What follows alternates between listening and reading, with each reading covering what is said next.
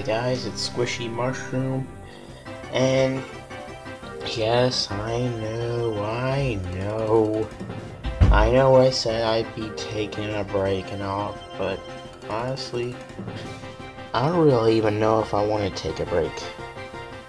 But regardless, this video I'm going to be talking about why Partners in Time, Mario and Luigi Partners in Time, needs a remake. As well, Bowser's Inside Story plus Bowser Jr.'s Journey is out in Japan. Now, when the remake for Bowser's Inside Story was first announced, it was pretty exciting because, well, Bowser's Inside Story is one of my favorite games. Definitely my favorite of the Mario and Luigi series.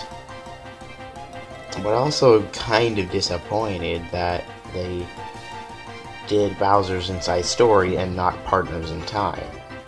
And it's quite understandable why, because, well, Bowser's Inside Story sold better and was more loved than Partners in Time.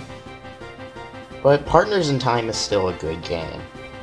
It definitely has its flaws. Like the enemy HP and the bros items mechanic wasn't really the best, although if they do a remake, they're probably going to bring the bros items back. I felt like you didn't get that, like you ran out of items too much, and the enemies just had kind of tough attacks to deal with, and I just had a bunch of times where I ran, but I just didn't have quite enough items to fully heal my team, and I needed some items, but I feel like I had so little coins, and like there were just plenty of things that can be fixed in the remake to make Partners in Time do really well. And maybe they could add like the extra mode thing, like how the remakes of Superstar Saga and Bowser's Inside Story are, like with the whole minion quest, search for Bowser, and Bowser Jr.'s Journey thing. Maybe they'll call it Kamek's Quest, where he looks for baby Bowser. I don't know.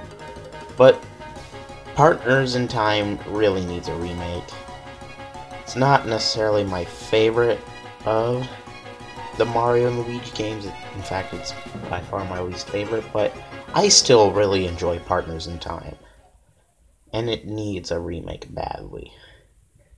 So, thank you guys so much for watching this video.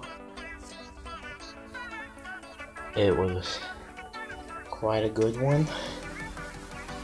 The Squishy Mushroom signing out.